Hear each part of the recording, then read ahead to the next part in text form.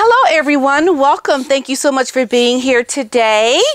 What I find so interesting about what I'm talking about today is it's really all on plan. Everything that I've been saying is on plan. It is actually happening. And one telltale sign that it is happening is what has come out about Harry and Meghan's togetherness. Their togetherness is definitely not going forward with the same purpose. And we're going to talk about it. Let's get into it.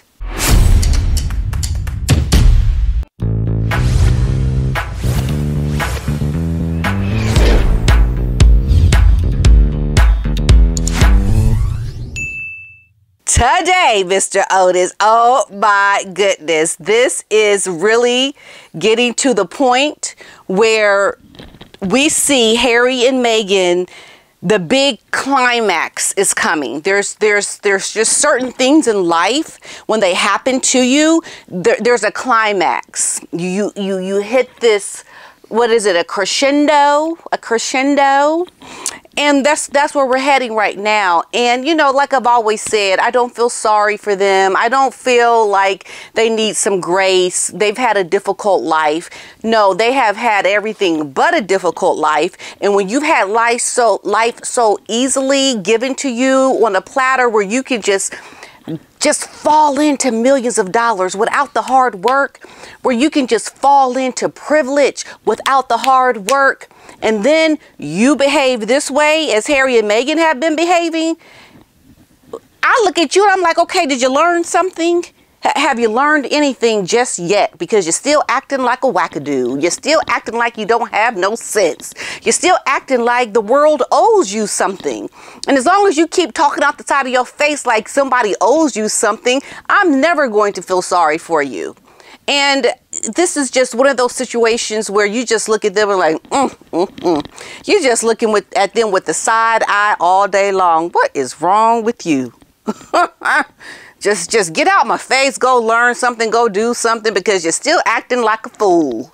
And that's what I say about Harry and Meghan. But this is the telltale sign right here, this story right here, because they're finally addressing it. And I believe it's coming out just by the people that work with them, their purpose is no longer aligned. I mean, of course, in the beginning it was, but Harry, his purpose, everything about his self, like what makes him happy, like every being in his body, like down to the atoms, the cells of this man's everything, it is tearing apart from that which aligned him with Meghan in the beginning.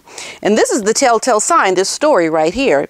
Now, what they're saying is that Harry and Meghan are going in opposite directions.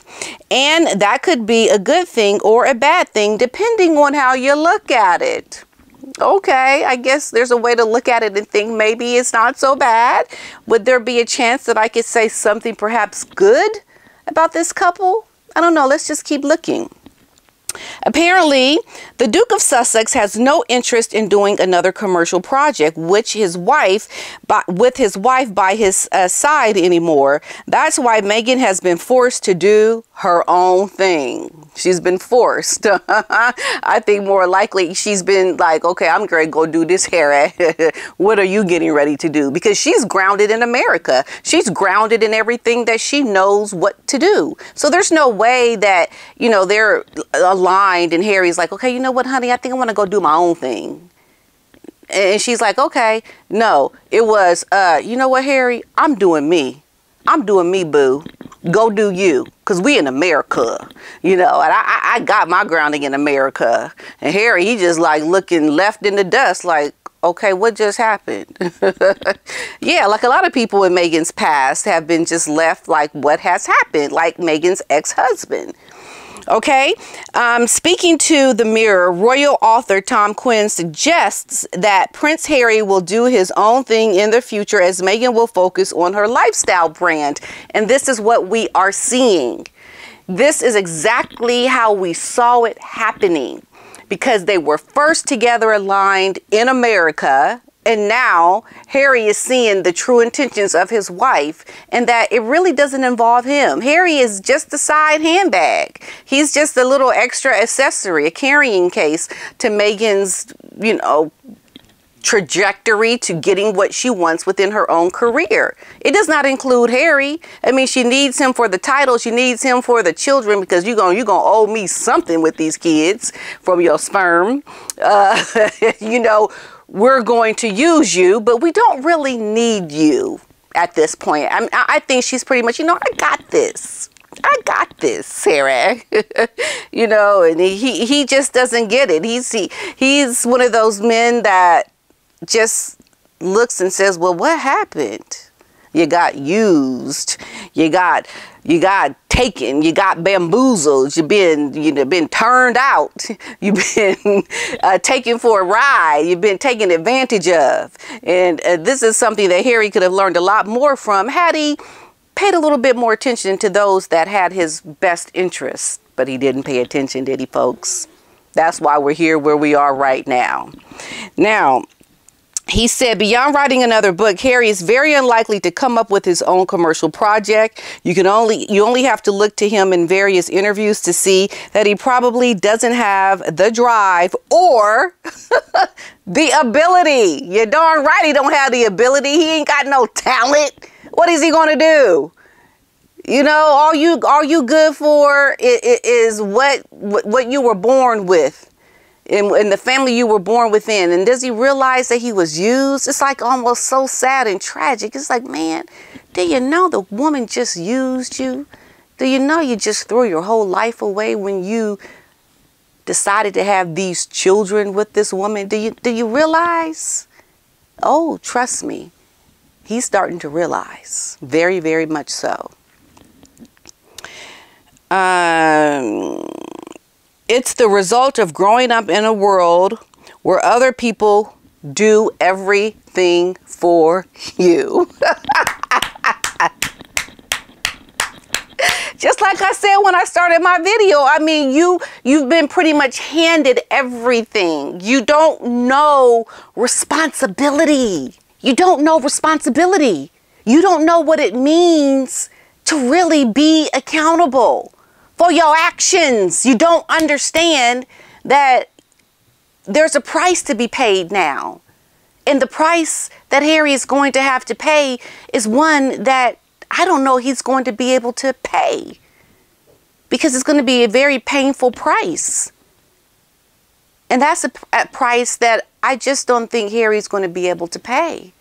It may be too much for him. So far, Prince Harry has not made any comments about the matter, but many royal fans have noticed that he's remained rather quiet these last several weeks while Meghan has been busy launching her new business. Meghan is, launching her brand. She's launching this project that is very much down her alley of things that she likes to do. This is something that feels good to her. Okay. Harry has realized that it's not for me. And this is why we don't hear from him. He's very quiet. He understands this is where the road ends for him. So he's having a very tough life right now. So this is why he's quiet and Meghan is doing her own thing. But this is what I want to leave you with. Most recently, J-Lo, Jennifer Lopez, has come out with her passion project for this movie that she has written and starred in. And it's about love. And it's called This Is Me, ...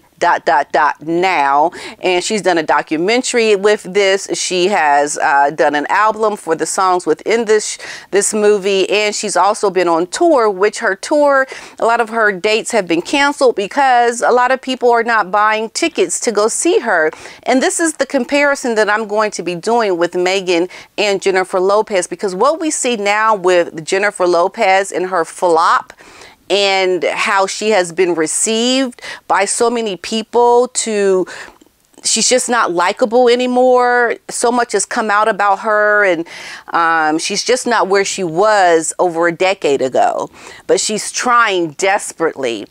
And I almost see, and I actually do, I see Meghan in what has happened to J-Lo right now. I see Meghan beginning her journey to flopping, similar to what we see with J-Lo right now, as she has actually flopped.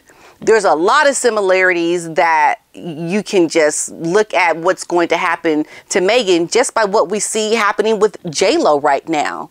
And all the narcissism and the ego around this passion project that she's had, and how it's not being well received because we just live in a new time with social media. People can't relate to J-Lo anymore. She's not someone that is nice. There's been a lot of negative stories out there about her and her attitude and her entitlement, things we've heard of similar to Meghan. And so as we watch the downfall of J-Lo right now in real time, we're looking at what is actually happening or going to happen to Meghan as she starts to plan her own business venture without Harry, because Harry's wiped his hands of it. He's done.